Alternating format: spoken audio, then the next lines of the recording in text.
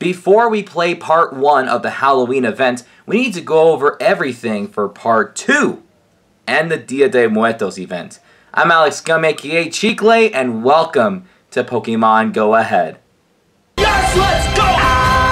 You'd see back to back. Oh my god! Oh my god!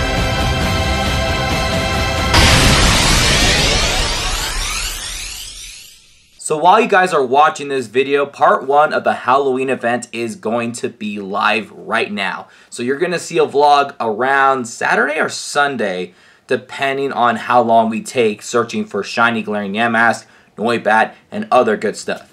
But if you guys want to know what the field research task and the time researches and the special research task are, I got you covered. Also, shout out to LeakDuck for providing these graphics. It's very informational. So let's start with the field research task. Last time we talked about the Halloween event, I was concerned about both Yamask and Galarian Yamask being 50-50 instead of having their own.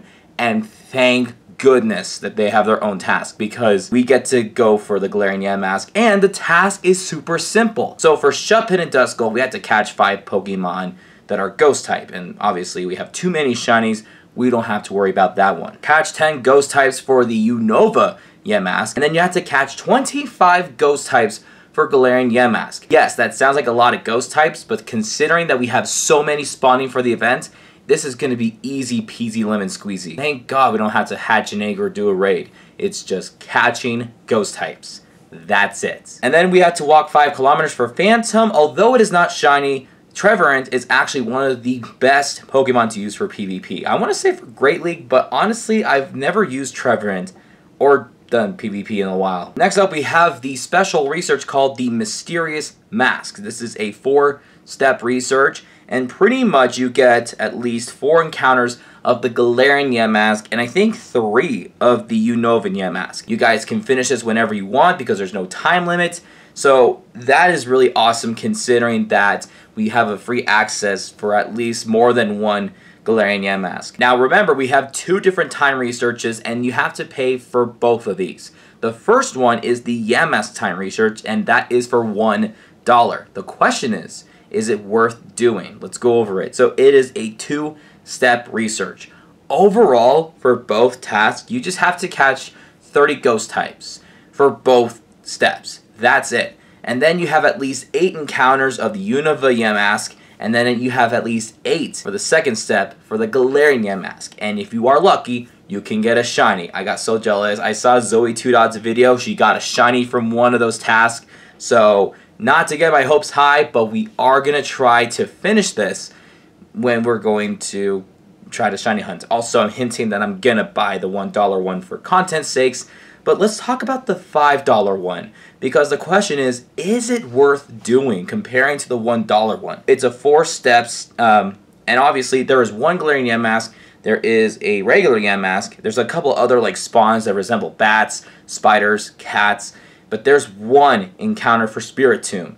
And of course there are some tasks where you have to walk 2 kilometers, you have to catch and transfer Pokemon, you have to make certain amount of throws and all that stuff. So I think with the walking, you just have to make sure you're out and walking if you want to do this one. And also, it depends if you desperately need a Spiritomb. This is the only Spiritomb that's going to appear for the Halloween event, because it's never around.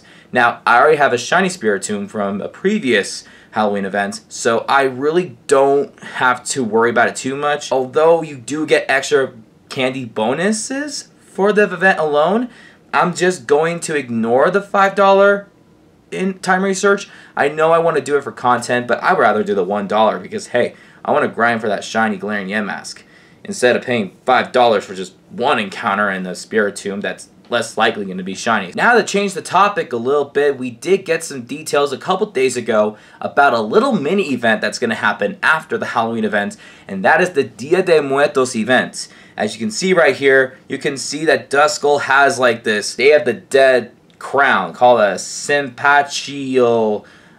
I'm not going to attempt to pronounce that name, but that's what it's called. This event is going to be running on Tuesday, November 1st at 10 a.m. local time through Wednesday, November 2nd at 8 p.m. local time. That is not enough time, guys. You know, if you really want to do this event, you got to do it at, at the most free time that you have as possible. I don't think I'm going to do this event because I don't think I'm going to have free time, considering that I'm going to work and do tech for a show that's coming up in a couple of weekends. So we're obviously not going to do this event. But let's go over the details anyway. The bonuses are going to be 90-minute duration of both lure modules and incense, and then 2 times catch candy, just like the Halloween event. Of course, these are going to be the spawns in the wild, but if you're somewhere in Latin America or the Caribbean or any region that celebrates the Day of the Dead, you're going to have a huge increase on these spawns. So here in the Northern America, we're not going to have that many spawns, but here are the spawns. Cubone, Chinchou, Sunkern, Roselia, Litwick, Swirlix, and if you are lucky, Duskull with the crappy crown, Drifloon, and Yamask. So everything can be shiny. Litwick just had a community day. Chinchou was recently released for a Festival of Light event with a boosted shiny rate. Swirlix was exclusive for the Go Fest events. So if you need the shiny Swirlix, that'd be a good time to go after it. Otherwise, Yamask is going to be part of the Halloween events. I already have enough shiny Drifloon. I honestly have all these shinies, and again, I could care less about the Duskull. Now, yes, it will be an exclusively rare shiny for those who are crazy about shiny hunting those costumes, but don't expect me to be hype about this. Now, you get increased chance of spawns encountering from lure modules and incense, such as Cubone, Sunkern, Sunflora, Roselia, Drifloon, Yamask, Swirlix, and if you are lucky, Duskull with the crown, and Houndoom. And Houndoom can be shiny because of Mega Houndoom being released in Pokemon Go. So that would be a good spawn to go after. And then in raids, literally Duskull is the only tier 1 boss, and I'm going to decline every single raid invite because I am not raiding for this stupid Duskull. I'm sorry, I don't like it. I just don't like it. 3-star raid bosses, we have Dragonite, which I would ignore because we have the Dratini Community Day Classic on November 5th. We have Sableye and Druddigon, which are shiny potentials, although I would avoid Sableye because we do have the Halloween event.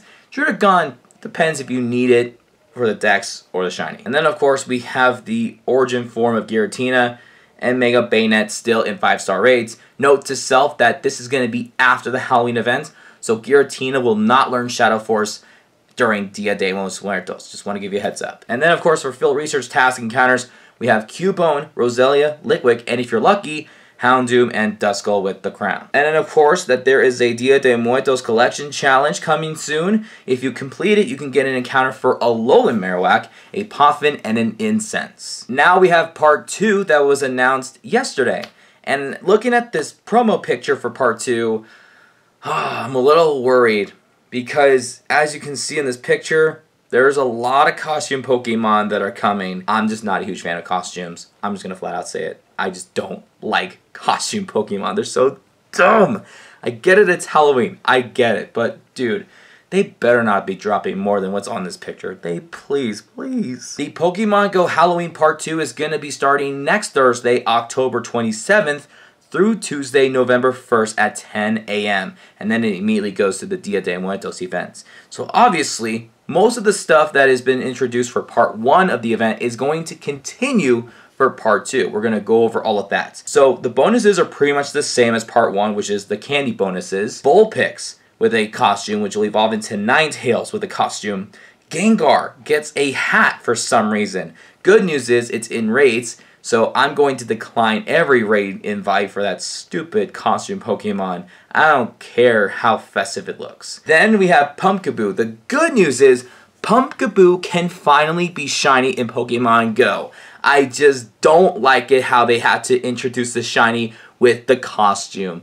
It just sucks. Why have Pumpkaboo for Part 1 and then just add a costume on top of the shiny when they could have just left Pumpkaboo plain? It's bad enough that we have 4 different sizes of Pumpkaboo. It would be more rare enough to get a, And then does that mean we have to wait for like November for a Pumpkaboo encounter? Or do we have to wait for next year for a regular shiny Pumpkaboo? That's really boring. I'm sorry, no. Anyway, Part 2 is going to kind of switch up a little bit with the spawns, especially since they're adding costume Pokemon and the costume Pokemon from last year. Yikes. Pikachu and Piplup are back from last year. I don't need any of those. And then, of course, Vulpix and Pumpkaboo are in the wild. Yes, I'm excited for the shiny Pumpkaboo. I would be more excited if it didn't have a costume. But I'll try to get a shiny Pumpkaboo nonetheless. We also have Zubat, Haunter, Spinarak, Murkrow, Misdreavus, Sableye, Shuppet, Dusclops, Yamask, and Phantom also spawning in the wild. We also have 1-star rate bosses, which are pretty much the same as part 1. And then for 3-star rates, it's the same, but the difference is Gengar and Drifblimp will actually have costumes. And then of course, Giratina and Mega Bennett, we all know that. Field research task, although we don't know what the tasks are, these are the following Pokemon that will have the research task. Hopefully the Yamask and the Galarian Yamask are the exact same as part 1. And that's pretty much it. Next time, we'll be posting a video of our adventure trying to catch some shiny Pokemon for the Halloween event. And of course, we are going to do the shiny challenge that if we get a shiny, we open a pack. If we get a Galarian Yamask or a Noibat or a Pumpkaboo, we're going to open 2 packs. We have at least 26 left. We opened 14 last time after Liquid Calm Day, so be sure to check it out, see if we get something good. Alright guys, see you next time. Peace out.